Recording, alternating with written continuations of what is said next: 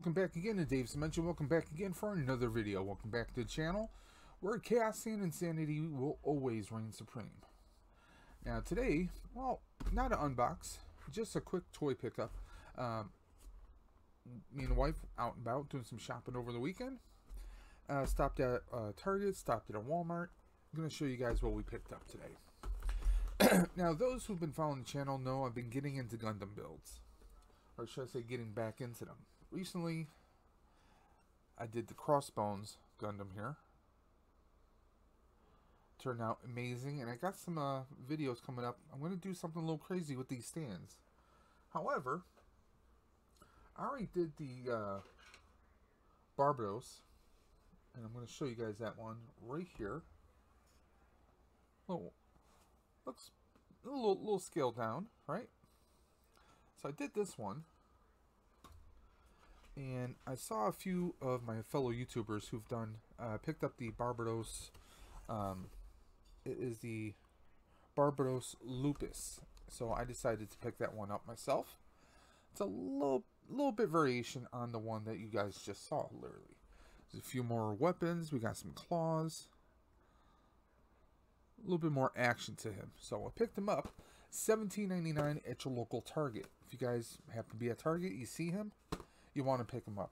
One of the great things about these kits is just that. There's no glue, there's no painting. You basically just need some snips, some little cutters.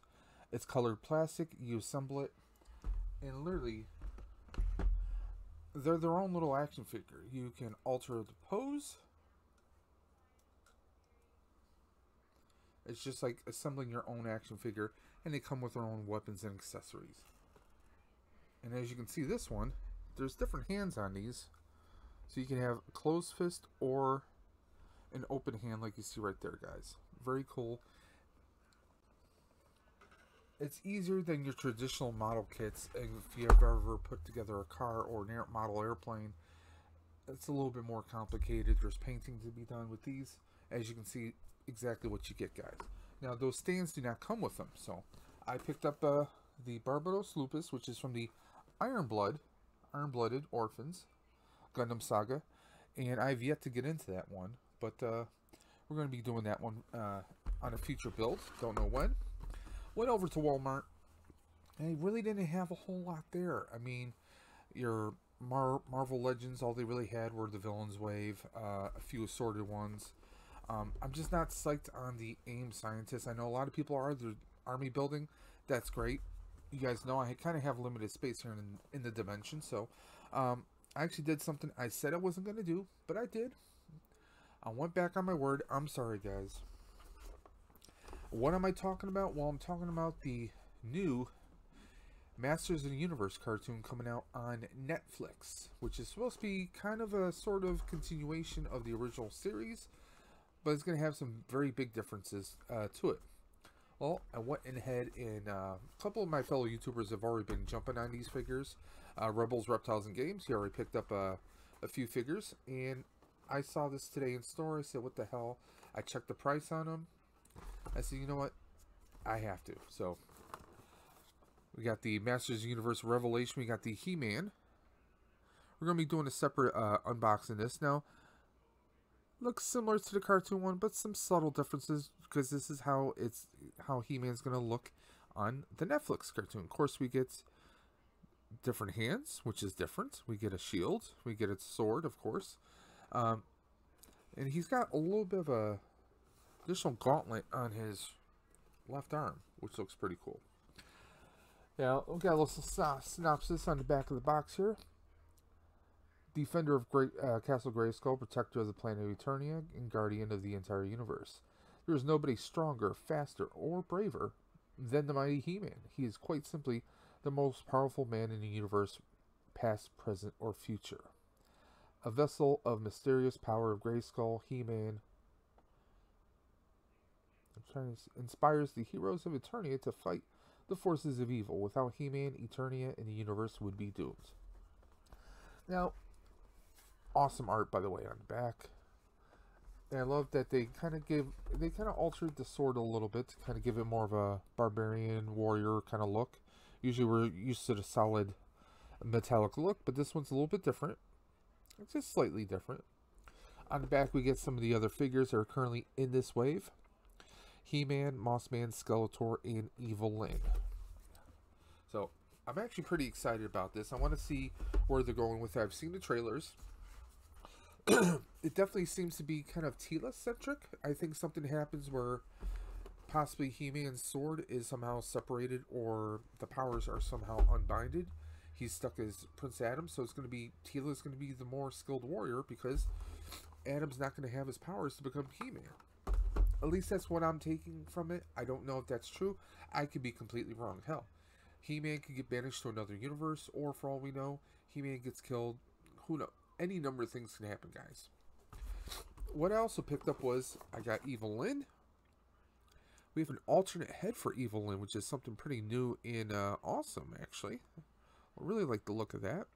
Some alternate hands. We can actually get 2 sets of technically 3 sets if you count the hands she already has on her. She's got a little shortened, abbreviated version of her little scepter. She has a little satchel bag that she can wear, and also her full scepter for battle. Very awesome look here. Let's check out the back on this one. Dark Sorceress, ever present by Skeletor's side, weaves sinister spells to assist in his quest to conquer Castle Grayskull. A dangerous foe with malicious intent, evil-lyn is not above allying herself with the heroic warriors for her own ambition. In the untapped universal power held within Eternia, whether standing on the side of evil or the side of good, evil-lyn is to be feared but never trusted. Really love the look, and the art on here is just tremendous. And I also picked up well, you gotta pick up Skeletor. Not Skelegod, but Skeletor. I've seen Skelegod in Target. Again, very awesome art here. Now, we get his regular skull scepter, extra set of hands, and this additional sort of scepter. I want to say I'm blanking on what that is. It looks familiar. I just have to look that up. Now, on here, we get, for ages, Skeletor ravaged the land and terrorized the people of Eternia in his quest to capture the power of the universe for himself. Now, the nefarious scourge of Eternia plots his final hostile takeover of Castle Grayskull with dark magic, devious technology, and an army of loyal soldiers at his back. His sinister sorcerer believes this time nothing can stop him, not even He-Man. So there we go. Very cool. So we're going to be doing a separate unbox of each of these. So, but yeah, I scored all 3. They did have Mossman. I decided to hold off on Mossman, at least for now. We'll see what happens. The only other things I've seen, really, I've seen Battle Cat, who looks freaking massive. I don't know if I'm going to jump on him. I've also seen one called Skelegod. I guess it's possibly an evolution or enhanced version of Skeletor. Maybe he does get his hands on the power and he evolves in some shape or form. So, I mean, we're all going to find out once Netflix releases this. So, yeah, picked up these. $19.99 a piece. Or $19.98 technically. It was Walmart. So, $20 a piece for these. I actually thought that was pretty good. $17.99 for the Gundam kit, which I'm looking forward to. Who knows? I might even build this the next week. But there we are. Pretty good score. I was hoping to score some Transformers. I was hoping to see Ultra Magnus. Not seeing him in store. And if I did find him in store, he'd probably be full price. I know online, whether Target, Walmart, or even Amazon, they're all about $45. I'm just undecided on Magnus.